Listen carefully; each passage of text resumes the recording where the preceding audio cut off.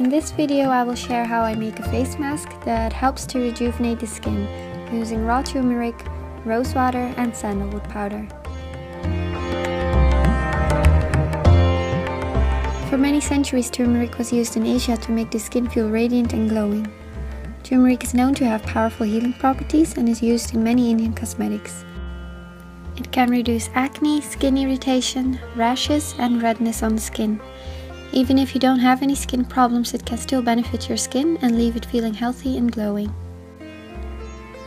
Rosewater helps to hydrate and moisturize the skin and leaves it feeling smooth. Sandalwood cleans the skin from impurities and can give you a clear complexion. To reduce the color of this mask on your face, you can also choose to add coconut milk instead of the rosewater.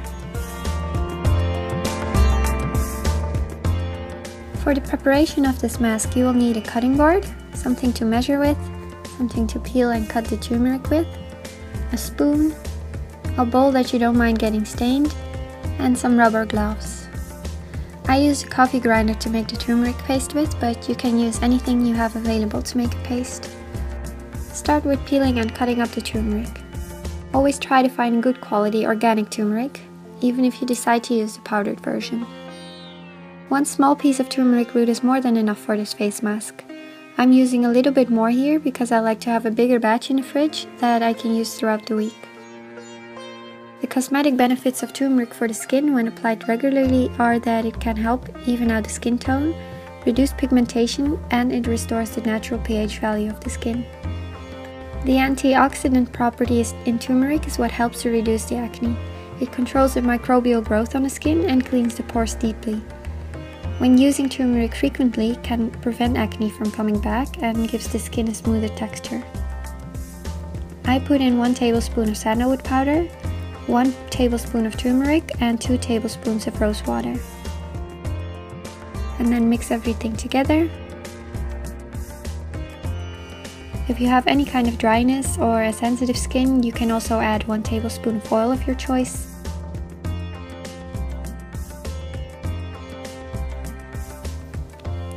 Make sure to wear an old shirt in case some of the turmeric falls off. And start applying the mask on a fresh clean face and apply it on the areas where you would like the mask to work. If you have dark spots or scars, make sure to cover that up with the raw turmeric. Turmeric is known to leave its natural yellow color behind on everything it comes in contact with, and raw turmeric is even more powerful in color. So what I like to do in the time that my mask is drying is wash the things that I used. Let the mask sit for 20 minutes. If you are worried about the yellow color, you can reduce that time. I waited until it was completely dry and washed it off while gently exfoliating my skin at the same time. If you feel that you have too much of the color on your face, you can try this next method to remove it with. And for this step you will need some coconut oil and a towel. I like to apply a layer of coconut oil on my face and massage the oil into my skin for 2 minutes.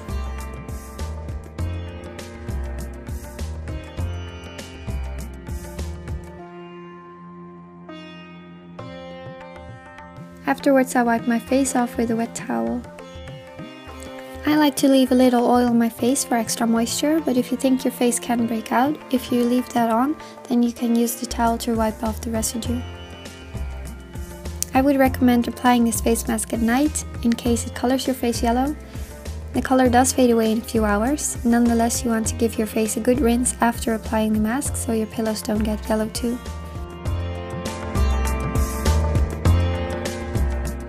If you decide to give this mask a try, please feel free to leave a comment and share your experience. Thank you so much for watching.